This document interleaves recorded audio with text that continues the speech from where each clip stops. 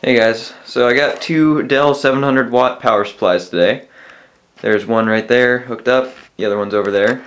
Sorry about that, I'll switch into manual focus. So to power these up, you need to connect 3 pins. I have 4, I'll tell you why in a second. So these 2 over here, let's just take this one out, hang on a second. So this one right here, this is your power supply on and power supply kill, the bottom 2. Ignore the top one. And then this is just connected to ground. So the far left bottom 2 and then the far right 1 up is the ones you need to connect, and all that does is make the power supply turn on.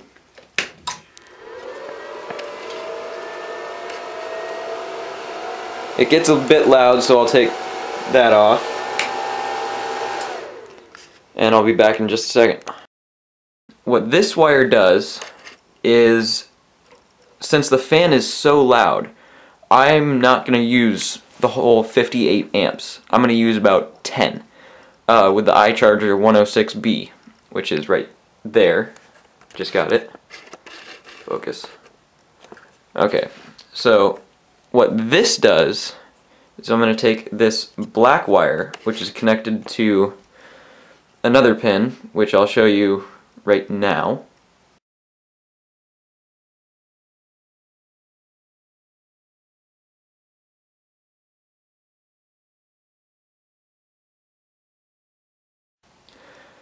So I'm going to connect this black wire to the ground over here. All grounds are the same. This pin is also connected here. It's just connected to the case. So I'm going to touch this wire to the ground. So here's what it does.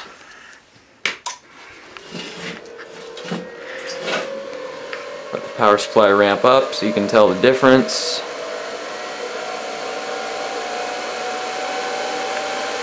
Not quite full power yet, so here's touching the ground. The power supply is still on, the fan is still running, everything works, but the fan is 10 times quieter. I don't know if it picks that up on camera, but I'll tell you what, it's a lot quieter. Okay, so I have 2 negative wires and 1 positive wire soldered on already. I'm using Dean's 12 gauge. This is a brand new one. The negative's down there. Sorry about all the mess. Going through a couple rebuilds. My soldering irons on, or solder station is on just over 700. I have all my power supply on and power supply kills done. I need to get a switch for the fan if it gets too hot during the summer. But right now I'm just going to solder on the other positive and this one will be done. So there we go. Okay, I just had to put the camera on a table because I can't do it all without a tripod, and I currently don't have a tripod. Sorry if this is either in the frame or out of the frame, I'm not really sure.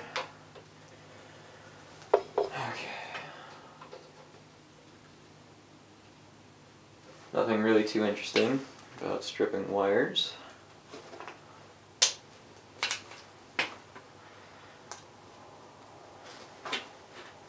Wire strippers are a great thing to have, or you can just use pocket knife, X-Acto, whatever you have. Okay, wires tinned, get it hot, and go fast, because it's always better to solder with a freshly tinned wire.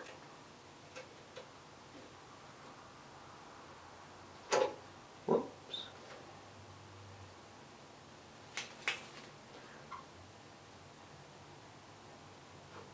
And there it is. Whoops. Maybe not.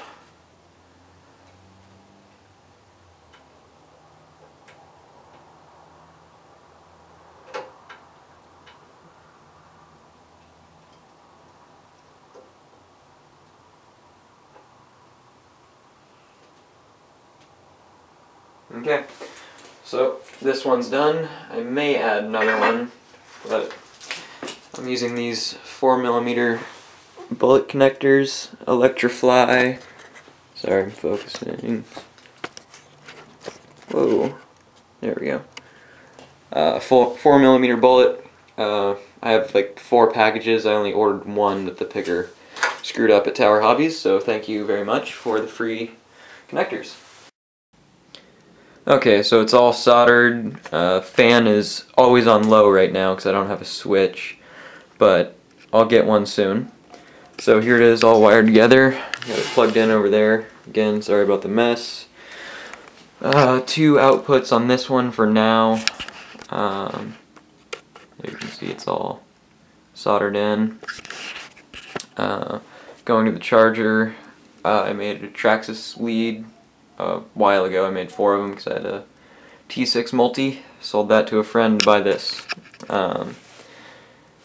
The charger was $89 from ProgressiveRC.com.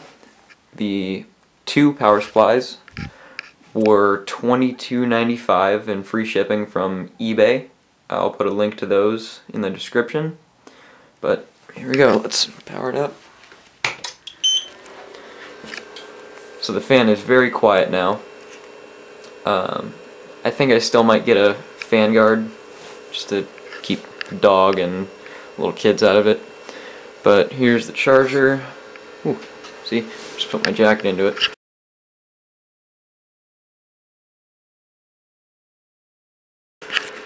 Here's the charger. There we go. Couldn't see the screen. It is very nice. I haven't used it yet, but I used the internal resistance reading. Let's see if I can get it to focus better. Oh, there. So we have program, load, lithium battery, and then all your different battery types.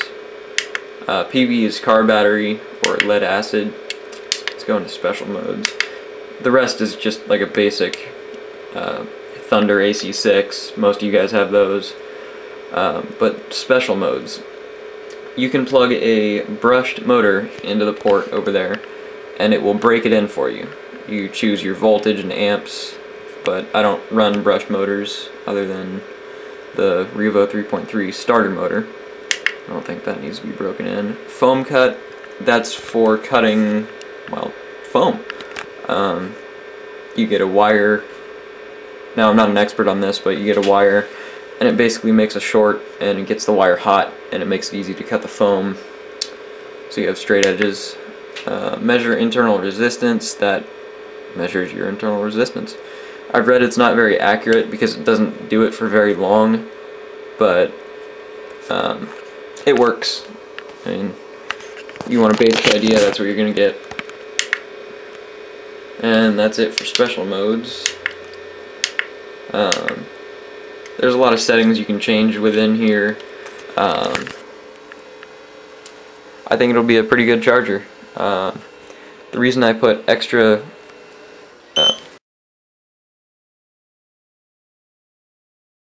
whoops, need to solder that back in. Extra outputs is if I take it over to a friend's house and they have their 12-volt chargers, they can plug into mine. I can draw 57.3 amps, or so it says. I'm only going to draw about 50 at max ever. But this charger can only draw 10. So I may get another, I may get a 206 B+, I don't know. This is a 106 B+, I don't know if you saw that. There it goes. So, yeah, thanks for watching.